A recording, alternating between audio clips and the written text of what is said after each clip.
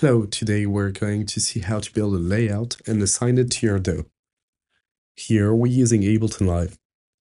In the lab, let's start by selecting a keyboard module and dragging it onto the surface, then extending its length with a simple click.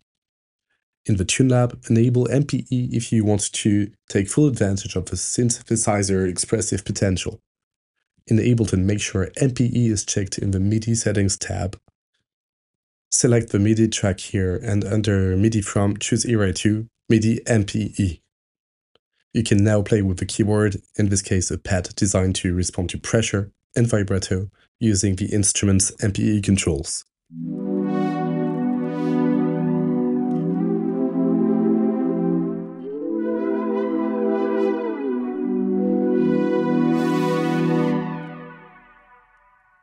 Now I'd like to play some drums.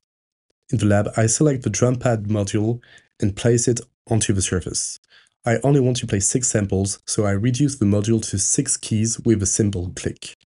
Then I extend its dimensions by holding Shift and dragging the module's edge. In MIDI from, I select Erae 2, MIDI and Channel 1.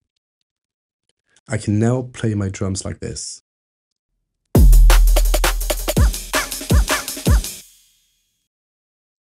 Now I want to play a effects type instrument.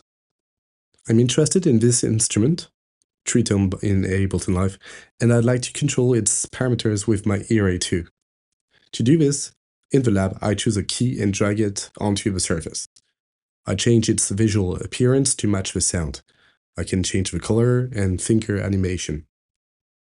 In Tune, I choose channel 16 and enable the different control change parameters like pressure, X and Y.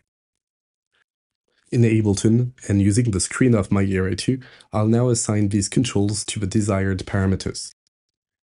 I press Command plus M to enable MIDI mapping. I press the routing button on my Erae, click on the parameter I want to map, then activate the desired control on my Erae by selecting it with the selection wheel and pressing it like this. The X apps is now assigned to the tuning, and the Y apps to spread. It sounds like this.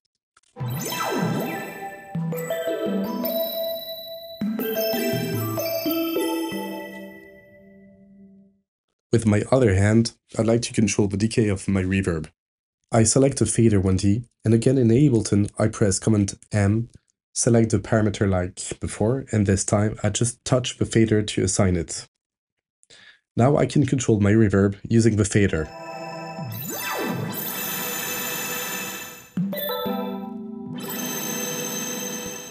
Well, I hope this helped, and until next time, let the touch guide your sound.